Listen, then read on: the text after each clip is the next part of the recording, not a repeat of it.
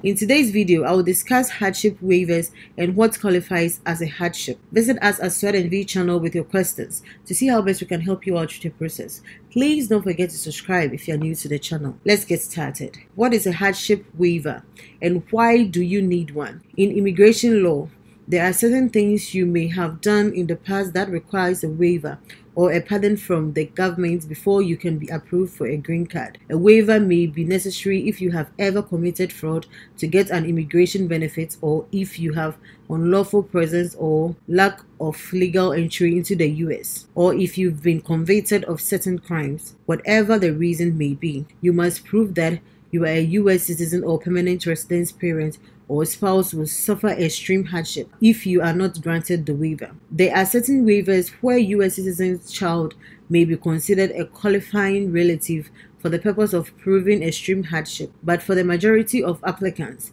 applying for a hardship waiver, their qualifying relative will either be a spouse or a parent who is either a US citizen or a resident. What qualifies as a hardship? When you submit an application for a waiver, focus on including as many factors of hardship to relative as possible.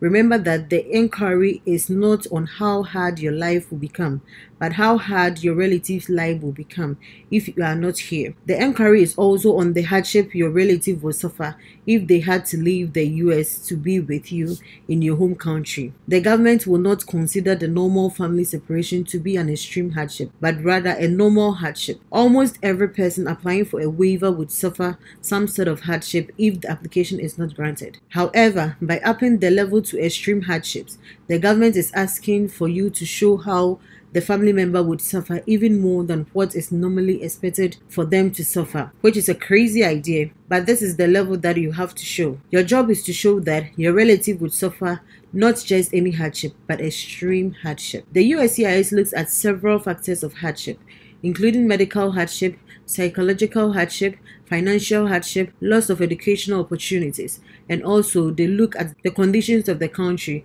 where you are from and how your relative would fare if they are forced to move there. The trick is not just a focus on one type of hardship, but to include as many factors as possible in order to help the officer understand that your relative's life would be devastated if your application is not approved. How can you apply for hardship waiver? The processing of applying for a hardship waiver will depend on whether you are applying for a green card or whether you are defending yourself from removal and immigration court.